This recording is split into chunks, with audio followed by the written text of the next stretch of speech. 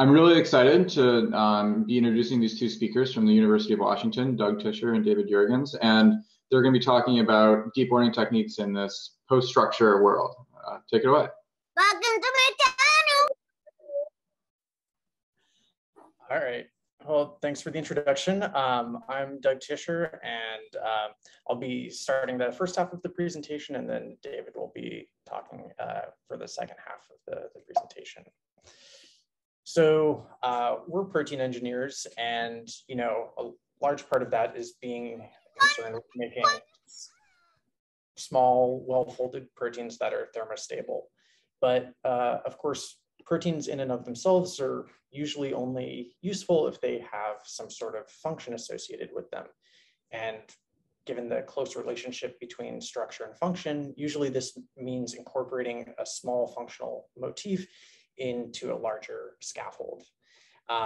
And although an ultimate goal of protein engineering is to be able to make these functional motifs computationally, we're not quite there yet. And in the meantime, nature has provided us with a wealth of already perfectly good functional motifs. And it's our job as protein engineers to be able to scaffold them into new scaffolds. The downside of these native motifs, although they have the function we want, is that they're oftentimes attached to large, unstable multi-chain proteins, which aren't really suitable for like biotechnology applications or synthetic biology. So as an overview of the workflow that we'll be talking about today, our design process looks something like this. We'll take a structure with a known functional motif, in this case, some native protein binding a target protein in blue. We can look at the structure and identify the structural components that comprise that functional motif, and then use one of the two design methods we'll talk about today, inpainting or hallucination, to build a custom scaffold for that motif. Now, scaffolding native motifs kind of lends itself to four design cases in particular, some of which we'll touch on today. That includes epitope presentation for focused vaccine development, viral receptor traps, active sites and metal binding sites, as well as binding or protein-protein interaction interfaces and enhancing them. So although, we're certainly not the first people to be interested in this idea of transplanting functional motifs from native proteins into new proteins, the existing approaches either rely on finding a suitable native protein scaffold that can accept the functional motif, or doing a lot of sampling packing with secondary structure elements, which takes a lot of trial and error. So we are wondering if, given the recent advances in deep learning, that might open up a third avenue for solving this problem. And by recent advances, I think we're probably all familiar with the success of AlphaFold 2 in the most recent CASP, as well as the RoseTTAFold network that was developed here in the Baker Lab. Both have really exceptional abilities to produce high accuracy protein backbones structures, as well as side chain conformations and predicting protein-protein interactions. And so we were really interested in using these networks to help solve this protein design problem. So the two ways that we'll be talking about in this project are, the first method is called hallucination, which you can think of as an iterative refinement process. Basically, you start with a random sequence, and you have some desired functional motif that you use to score a predicted structure. You use the loss to update the sequence, and you iterate through that several times until you converge on a final design. And then in the second approach, which we call inpainting, is more of a filling of missing information task that David will talk about, where we retrain one of these networks to jointly predict sequence and structure given only partial information in the beginning. So I'll start by adding some details about the hallucination method. And the first place to start is just a high level understanding of what the RoseTTAFold network does. And at a very high level, what it does is it takes in a sequence and predicts a structure, we're probably most familiar with the kind of Cartesian coordinate representation of the structure that RoseTTAFold and AlphaFold produce. But for the purposes of hallucination, there's also a second representation of the protein geometry, which is the pairwise 60 coordinates between all pairs of residues in the backbone. And it's this prediction that we use most heavily in the hallucination method.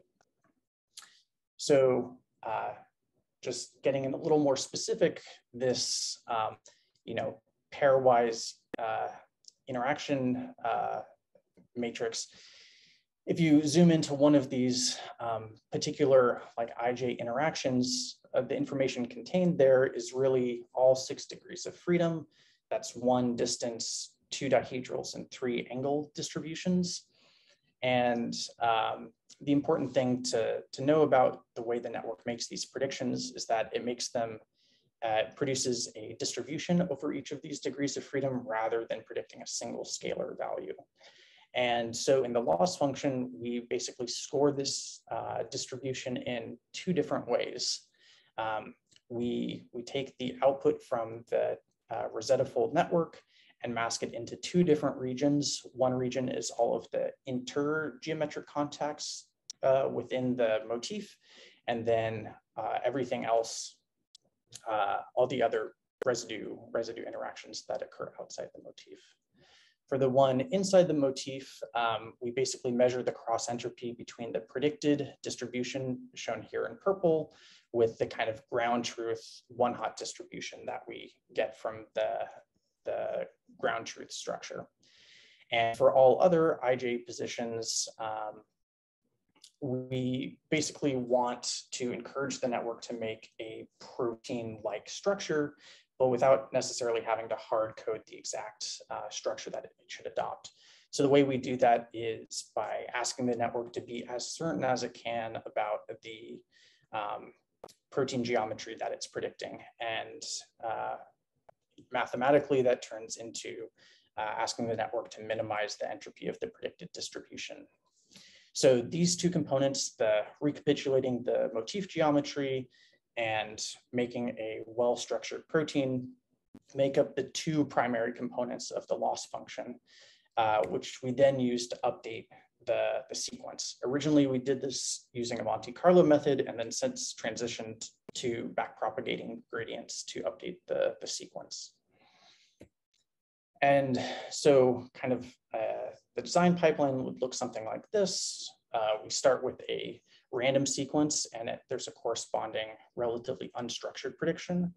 And then gradually the sequence is slowly updated, and the structure begins to better meet the loss function. So it starts to get more structured and eventually has the structural motif that we're interested in.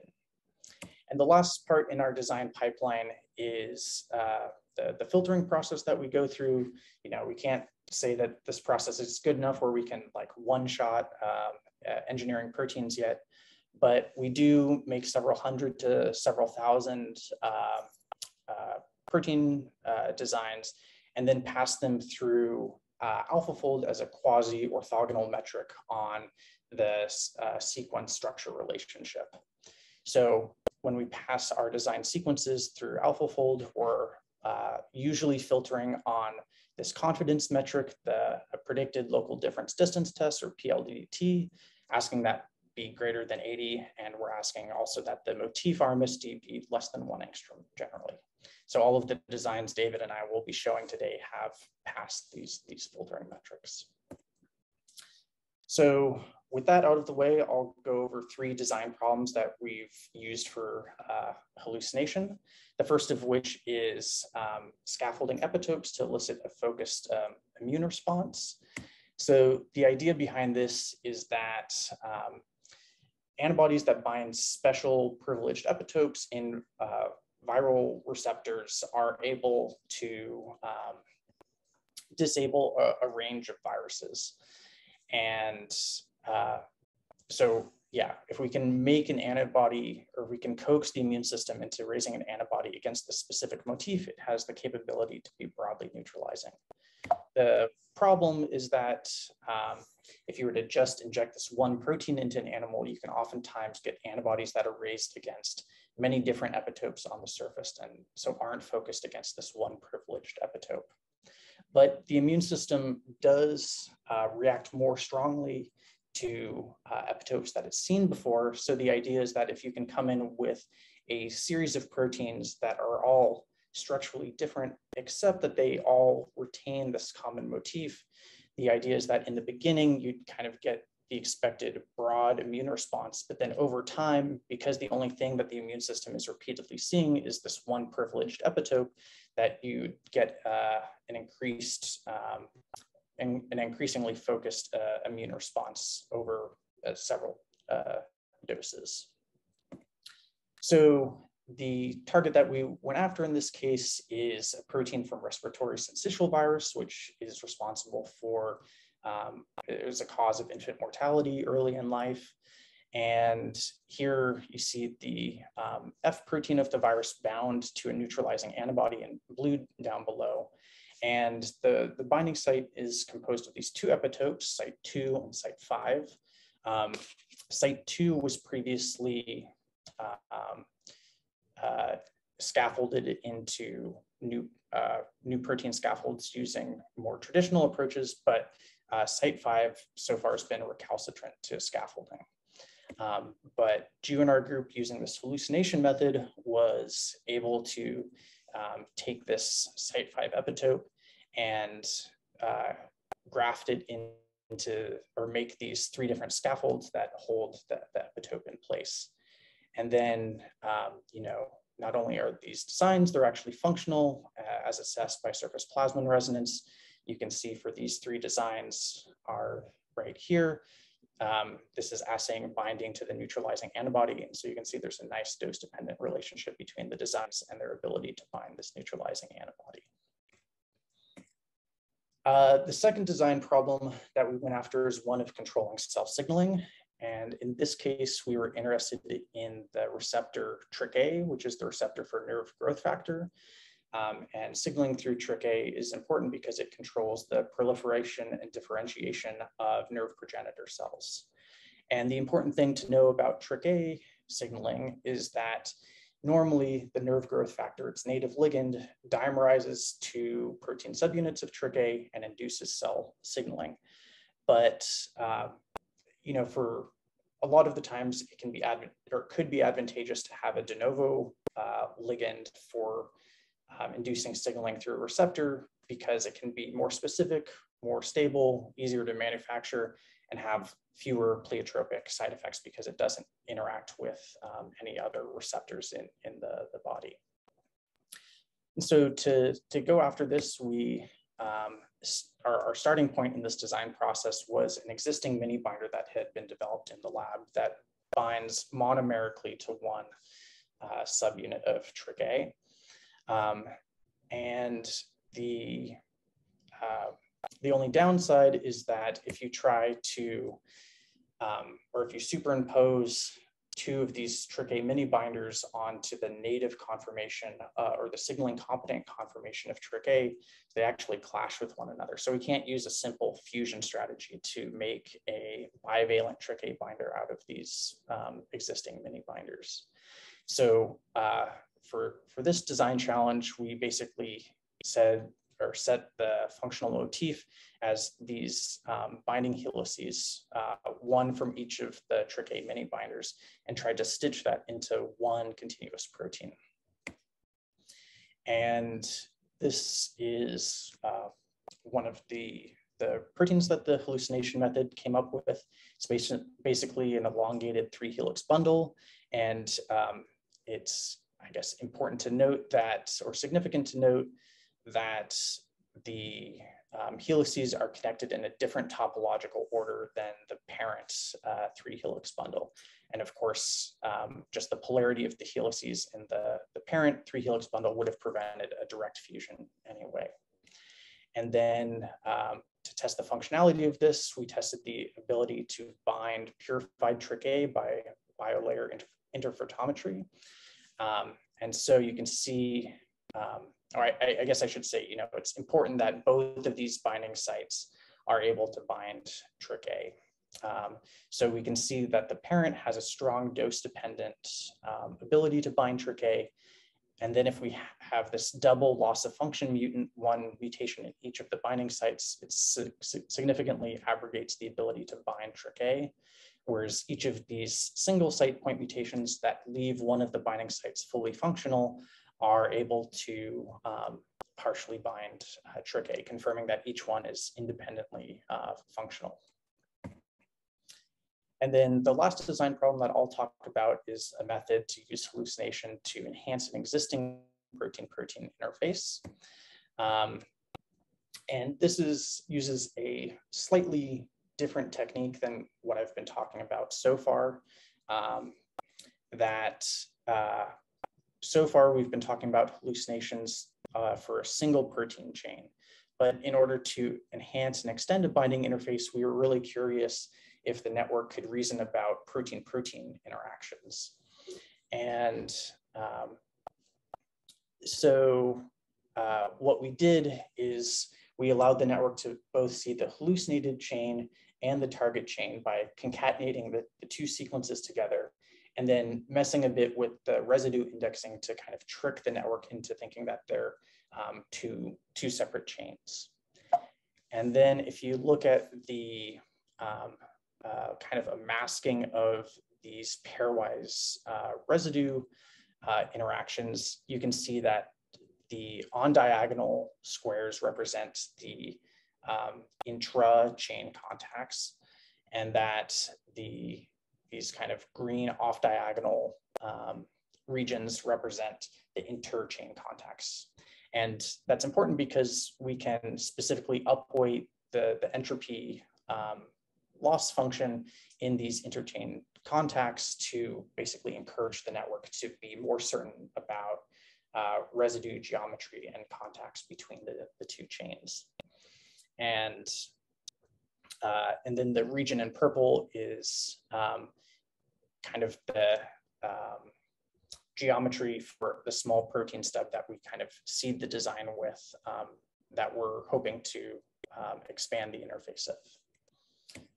So Jude did this for P53, or from a helix from P53, which is an important tumor suppressor gene, and interacts with its regulatory protein MDM2.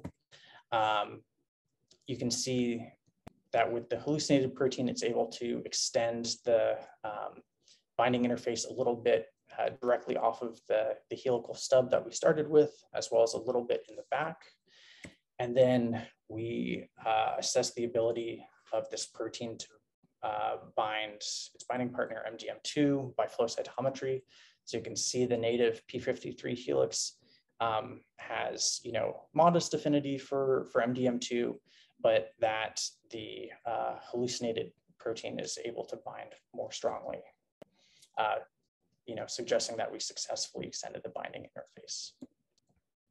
So those are the three use cases for which we have experimental confirmation. And I just wanted to briefly touch upon some kind of cool experimental future directions that we're currently exploring. The first is kind of an extension of what I was just talking about, of trying to enhance or extend a binding interface starting from a small known stub. There's kind of the logical question or extension of, well, how small a stub can you get away with to begin with? And kind of the logical conclusion of that is wondering if you can just shrink away starting with a stub at all and still successfully hallucinate a binding interface. And at least from these preliminary results, it seems that you can. Both of these designs, or hallucinated designs in gray, are to the TRK protein that I talked about earlier. And you can see that the designs are, proximally situated to the surface and generally have nice shape complementarity to it.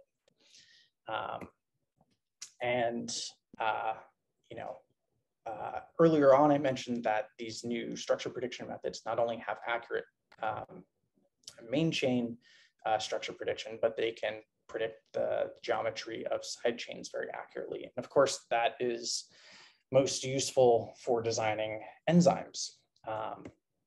So Sydney in our group was interested in doing this, and he took on a two-stage approach. In the first stage, you carry out the normal backbone-centered hallucination, as I've already described. And then in a second stage of hallucination, you augment the loss function with another term that takes into account the RMSD of the hallucinated side chain from the reference side chain. And using this approach, he was able to tackle two enzyme design problems. The first is carbonic anhydrase. So on the left is the native enzyme of carbonic anhydrase.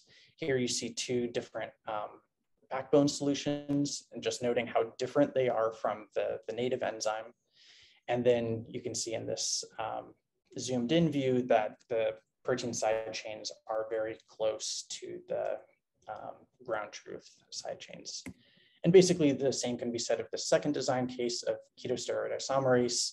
The native protein is an NTF2-like scaffold, and both solutions that hallucination came up with are very different from the parent backbone, yet the side chains are placed where they should be. So with that, just to summarize the hallucination part of this talk, the method starts with a random sequence and iteratively refines it to satisfy a loss function. It can be used with structure prediction networks without any sort of retraining. So as those grow even better and better in the future, they allow more complicated proteins or design problems to be tackled with hallucination. And finally, this flexible loss function can be augmented with problem-specific terms to, tackle a variety of protein engineering problems. And with that, I'll hand it off to David, who will talk about the second method, which is the inpainting method. Okay, excellent. Yeah, hi everyone, I'm David, and I'll just introduce the second method we have for trying to tackle the same sorts of challenges that Doug just introduced. So I wanted to start us off by just contrasting the different functional forms that we might think of when we say protein structure prediction. And so on the left is maybe a functional form that we might think of when we would say like vanilla structure prediction or maybe ab initio structure prediction, which is just some function f that takes in only sequence and then outputs only structure.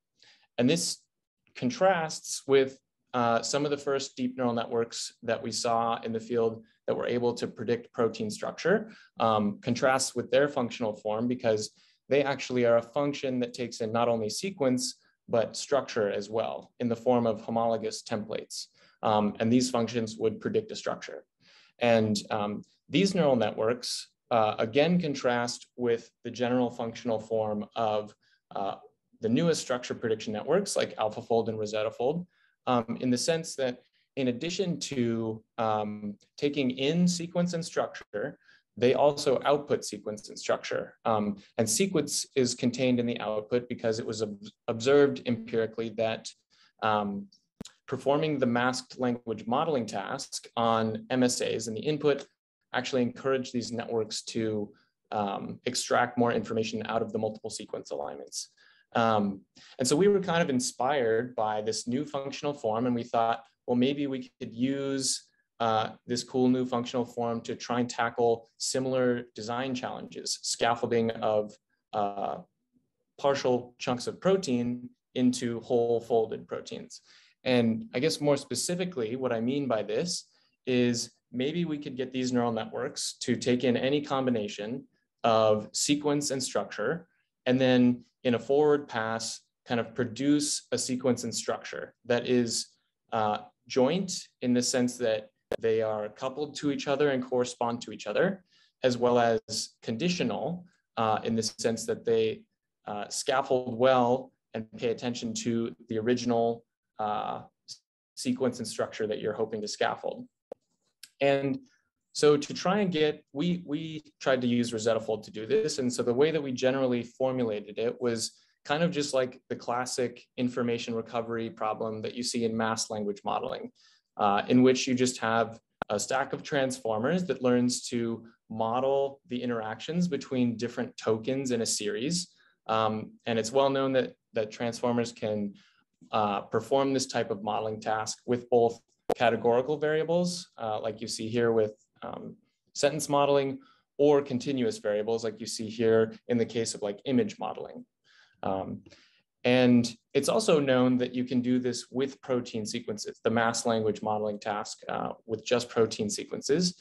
And so what we thought is, well, maybe we can just try and perform a similar task, but just attach some protein structure information to each of these tokens as well. And so then when your big stack of transformers makes a prediction about filling in a mass token, it's actually making a joint prediction over sequence and structure simultaneously to fill in the token.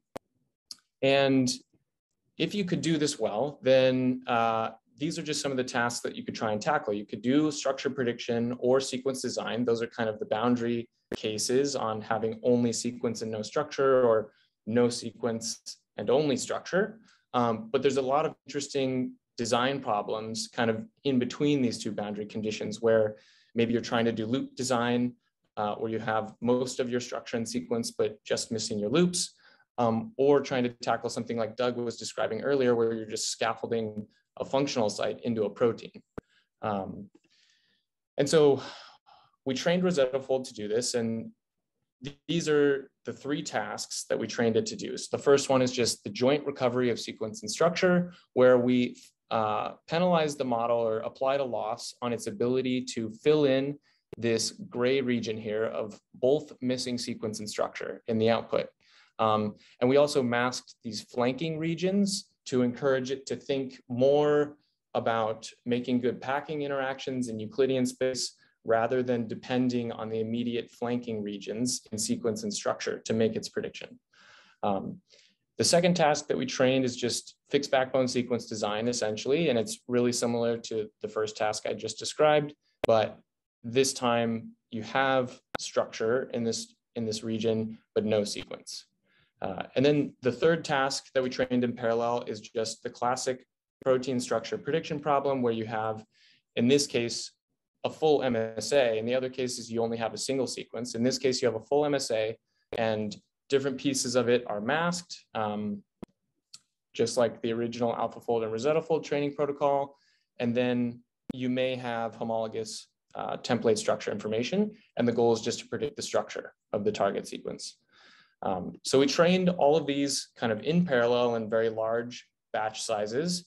And this plot is just to show you that we can train them all in parallel. So the blue curve shows you that during the inpainting task, the network improves its ability to produce structure. The red curve shows you can learn fixed backbone sequence design. And then the green curve importantly shows you that your ability to predict protein structure in just the classic structure prediction problem actually is maintained throughout this training process. And then so that once we had this pre-trained network, we then tried to use it for these different design problems. And so now I'll just go through some of the design problems. And the first one is scaffolding of this di-iron binding site. And so there exists this protein, the bacterioferritin protein, and it's a pretty like gnarly looking 4-helix bundle with like a really long loop in it. But it contains this really cool motif that can bind 2 iron atoms. And it would be an interesting piece of protein to try and scaffold, because this site is known to catalyze different reactions. And so what we did, or what Joe did in our group, is he basically took this site, just the bits I've highlighted in orange here for you, and passed just those chunks to inpainting. And you can kind of see on the right-hand side here, the different helical bundles that the model came up with. And what's interesting to note is that these different proteins kind of scaffold this motif in different looping orders. And so the iron binding chunks actually appear in different orders in primary sequence. And you can also kind of just see the difference in lengths of proteins that the model is able to produce. And so to assay these proteins for function, since iron doesn't have an easy spectroscopic readout, we used cobalt as kind of a proxy for the ability to bind iron. There's a few papers before us that show that you can actually measure cobalt binding in iron binding sites. because they have the same coordination geometry. And then you just look for these characteristic absorption peaks at 510, 550, and 590 nanometers. And so when we expressed and purified these designs in E Y, we got to see actually that when we add cobalt, we get these nice cobalt binding absorbance spectra, which was really cool. And then importantly, when you knock out the key cobalt or iron binding residues, that signal goes away with or without the presence of cobalt, indicating that we're binding it with the correct residues. We also just verified with CD that these designs look helical. And we also interestingly found out that when you add cobalt in with these proteins, they melt at much higher temperatures. And that's just seen depicted by these melt curves on the bottom row here. Okay, yeah. And then another design problem that we tried to tackle is scaffolding the PD1 binding interface against PDL1. And so being able to control the interaction between PD1 and PDL1 is an interesting problem, because if you can control it, you can use it for targeted cancer cell therapy. And so what we did here is we basically just took this high affinity consensus version of PD1 against PDL1 and removed any non-interfacial residues, and basically just fed the network what I'm showing you in the center here in orange, which is this like discontiguous beta sheet against PDL1. And we modeled both of these like in complex together. So the network both processed the target and this interface while inpainting and connecting these different pieces. And over on the right here, you can just see one of the design models of the experimental hits that we found. And in the next slide, just qualitatively looking at the structure of this design, it's quite distinct from the native. And there's like a relooping of the different interfacial strands, which just kind of goes to show how easy you can rewire the different functional components of a motif into some whole protein with this method. And it's just kind of cool also that we turned this beta sandwich fold into an alpha beta fold with a couple buttressing helices. So just totally changed the topology. But yeah, when we put this design in yeast, we can see that there is binding signal. This is from the original pool of 31 designs that we ordered. We saw binding signal and then more binding signal by flow cytometry in an enriched population. And then we also verified that it competes with the native PD1 for binding to PDL1, which was really exciting. And then we also just found out that when expressed and purified in E. coli, that this design is monomeric by size exclusion chromatography. And then we also have just binding data by octet showing that in solution, this protein can also bind PDL1. So it looks like this is a functional protein as well. And then the last design problem I wanted to describe to you guys is just scaffolding the EF-hand calcium binding domain. And this is an interesting domain to try and scaffold. I guess what I have here mostly just because of an EF-hand's ability to bind lanthanides as well for use as contrast agents or maybe for use in photonic circuits. But basically what we did here is we took this bit in orange from a native EF-hand, and I guess also on the right, the bit in purple, as well as 4 residues on either side of each of these EF-hands and nothing else. And so we fed the green and the purple bits to the model, and then it produced the bits, the sequence and structure in gray. And this is a depiction of one of the hits that we found by experiment. To assay for function for this, you just, instead of calcium, because it doesn't have a spectroscopic readout, we use terbium fluorescence. And so you, again, can just look at these different characteristic emission peaks for terbium fluorescence. And so when we expressed and purified this design in E. coli, we did get to see this really cool terbium emission spectrum too, indicating that it can bind terbium and likely then calcium as well. And then, yeah, so in the last little bit here, we just have a few slides trying to describe to you the differences and strengths and weaknesses of each approach. And so in this first set of slides, the first benchmark, one thing we looked at is just how accurately these two different methods, hallucination and inpainting, could scaffold a motif. And so what we did here is we took 36 de novo proteins published after the RoseTTAFold training set procurement. And then we just, for a bunch of different window sizes, and for 20 segments per window size, just randomly masked a segment for each de novo protein. And then using either method, filled in the gap or filled in the masked region and looked at the resulting alpha folds of those sequences. And we specifically looked at the alpha fold PLDDT of the inpainted region, as well as the motif RMSD in the unmasked region. And so this kind of top plot on the y-axis is inpainting PLDDT versus hallucination PLDDT. And you can see generally for modest sized masked windows, inpainting is able to produce sequences that maybe AlphaFold prefers just a little bit. And then the correlation kind of gets a bit fuzzier as you go to really large masked sizes.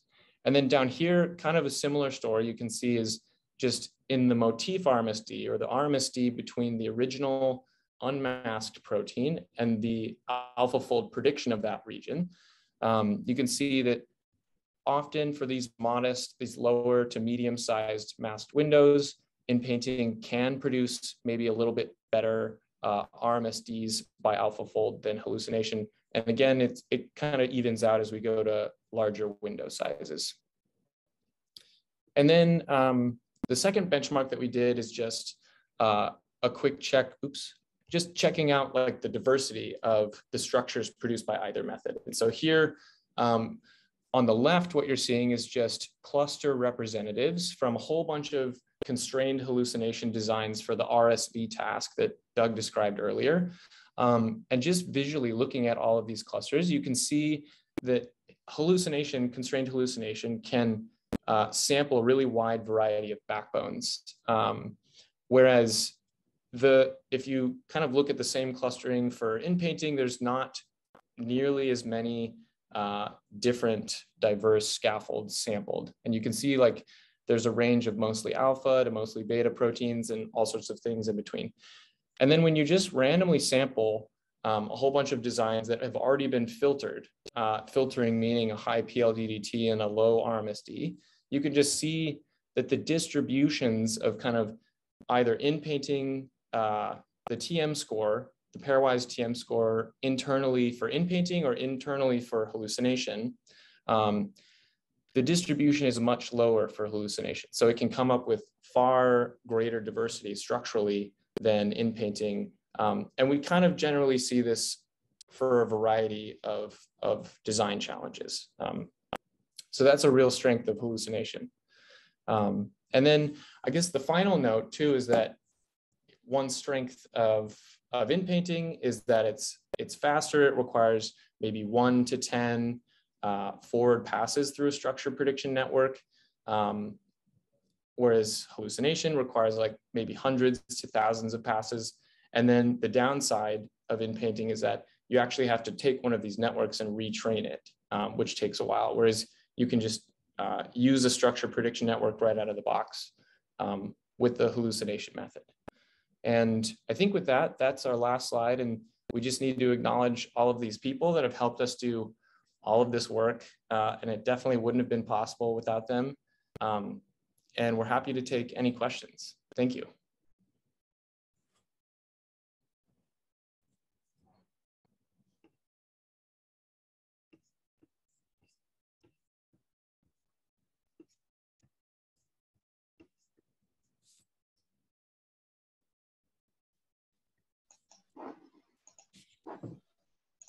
All right. Can you hear me?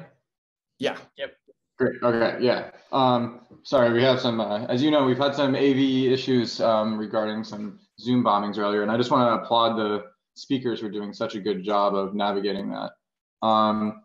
So what we're going to do is, at least what we're going to try to do, is open up things for questions by using the chat rather than the video or audio, as hopefully that'll be a way to minimize some of the problems we had earlier. So I encourage people to do is just post questions in the chat. In the meantime, I can ask an initial question and then hopefully others will take it away. So my first question is, as you mentioned, you're piggybacking off of some large model that took a lot of resources to pre-train, right? And like, there's this idea, for example, that there's two heads from this model. There's like the structure prediction head and the sort of sequence reconstruction head. What is like the grand model? Like if there were no restrictions in terms of sort of software engineering or compute resources, what do you think would be like the ideal large scale pre-training setup for this? What would be kind of like the dream network that could produce designs, or maybe design like inpainting does, but be easier to use or easier to pre-train? Is that your question? Yeah, I mean, like obviously the dream network would just like give you the answer right away. But like what I mean is like, what is sort of like a doable sort of, how can we take the protein universe and train something on it in such a way that you could then sort of use that to the ends that you're hoping to use? Right? Yeah. Well, I think, just thinking back on like some of the things that are still tricky to navigate sometimes with the current network, like you say, if you're trying to scaffold like a discontiguous chunk or two chunks of protein, you actually have to, the way that this is set up in the architecture of RoseTTAFold is that you have to specify, you actually have to choose as a user which looping order to put those two chunks into a protein with. And so like one really cool thing would be a network or an architecture that could kind of learn that for you, learn the looping order, as well as learn how, like the distribution of how many residues to connect these chunks with, which is a really hard problem. And the way that we get around that now is just kind of by sampling quite a bit. But a network that could model maybe those distributions would be really cool. Cool, thanks. So we have some, oh wait, sorry, I can't. There's some questions in the chat. Actually, can you just see the chat? It might be. Yeah. So yeah, for example, have you found motifs where you did not find a backbone that could scaffold the motifs? Yeah, I guess, I mean, it maybe partially depends by what you mean by not scaffolding. Certainly there are ones we haven't had like experimental success yet in getting binders by what lab you can confirm. I think for a while I worked on C3D, which is a protein in the complement cascade. That kind of had a pretty small binding interface to like one arginine that was sticking out on the target, and it had a loop that had to be stabilized by kind of a native hydrogen bond network. So that was definitely something I tried for a while and wasn't able to get anything to bind. But definitely that was before AlphaFold came out, and the filtering step that we use with AlphaFold has been a big help in kind of picking out what designs to move forward and try to experimentally characterize. Cool. Is there any particular, okay, so Chun Chen asks, is there any particular problem when the binding target being, with the binding target being very loop rich? I don't know if, at least in our experience, we've attempted any really like loop rich interfaces, but that is certainly like a really difficult problem. And it would be really cool if like these techniques could model loop rich interfaces like antibodies. But we haven't, I don't think, really extensively tested it on those. Yeah, for the motifs we picked, we definitely favored motifs that had more secondary structure in it, but loops would be the next more challenging thing to go after. And then Ayasia asks, why are multiple forward passes needed for inpainting? Are those iterative forward passes, one after another? And how do the inputs then change? Yeah, so it's kind of for two reasons. So one, RoseTTAFold and AlphaFold, during training, both teams found out that it's actually advantageous to do recycling in the structure prediction process. And so both during training and inference, to refine a structure prediction, you can make one pass and then take the state at the output and then recycle that information back through over and over again. So that's one reason. The other reason too is that mostly for the quality of the sequences that inpainting produces. So with each forward pass, RoseTTAFold, when it's inpainting a region, will produce a set of logits in the masked region, and then you have to sample from those logits to get a sequence. And the way that we do it, it's pretty naive. We just argmax those logits to get the hard sequence and then feed it back in. But we've found that if you do this kind of cycling over and over again, then you can kind of slowly, iteratively refine the quality of the sequence, and the sequence gets much better as you do more recycles. Let's see, you showed some nice biochemical data demonstrating increased protein interaction affinities for some of your designs. What percentage of hallucinated or inpainted structural candidates give you the functional response you're looking for? Do you just use the candidates with the best score screened for which to test, or do you have other heuristics as well? Let's see, so what percentage of the designs give us functionally the response we're looking for?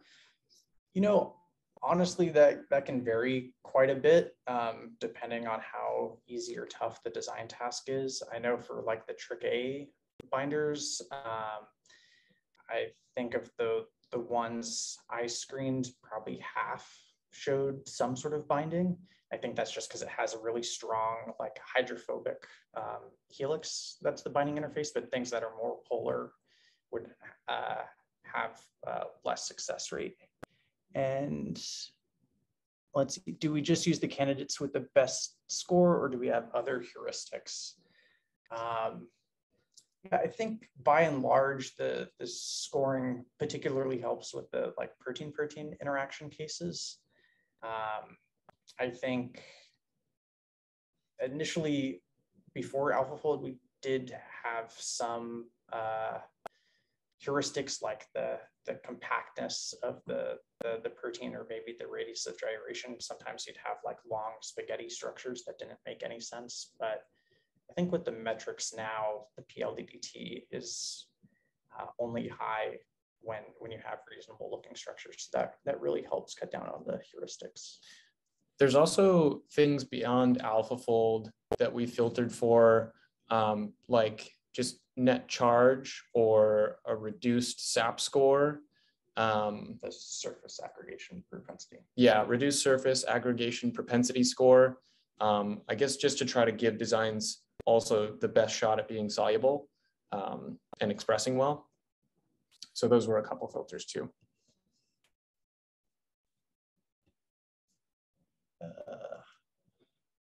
Curious if hallucination might be useful in modeling conformations of intrinsically disordered or dynamic regions of proteins. Just wondering if it'd be worth trying to model possible conformations of a region that might not be easily characterized in a crystal structure. Just quickly before you respond, the call is ending at 5 formally, but like you should totally just stay on and answer, like if people want to hang around. So yeah, you don't need to answer this in 0 seconds. Go for it, and we can just keep things going. Okay, great. I don't think we've tried with intrinsically disordered proteins or things that we have no crystal structures on, but kind of an interesting observation we made with the like 2-chain, at least the hallucination method, is that sometimes you could get an increase in binding surface area because the target, although we provide a template and tell the network it's a very good template to use, the network will predict a slightly different conformation. And so sometimes like it can move a loop or a flexible region of the target out of the way or kind of mold it over the hallucinated protein to try to make better area of contact. So although, yeah, we haven't tried intrinsically disordered proteins. It looks like the network can reason slightly about regions with conformational flexibility. Okay. Let's see, for two-chain hallucination, did you notice a favorite type of interaction between the chains, i.e. polar versus non-polar? Also, could this be used to increase the shape complementarity of the interface you're trying to design? Yeah, so let's see, a type of favorite interaction. Yeah, I'd say it definitely likes hydrophobic, so non-polar interactions. Yeah, it still isn't great at being able to like design a complex hydrogen bond network, say, to make a more polar interface. So that's definitely an area where it could improve. And does this increase the shape complementarity? I'd say yes, for the reasons I just described. Sometimes there's slight conformational flexibility on the end of or on the target that we're trying to bind.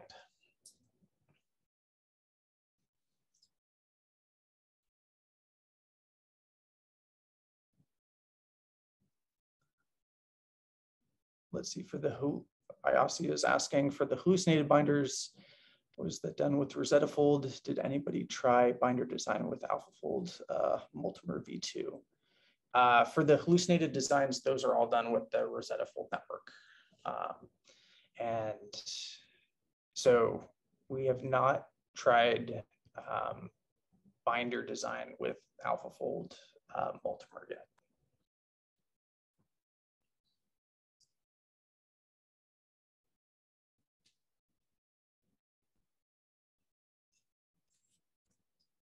Cool. Awesome. Yeah, well, thanks for all the great questions, and thanks for the invitation to give the talk. It was really a pleasure. Well, thank you so much. And yeah, we'll see everyone in 2 weeks for the next talk. All right. Talk to you later. Bye. Bye, everyone.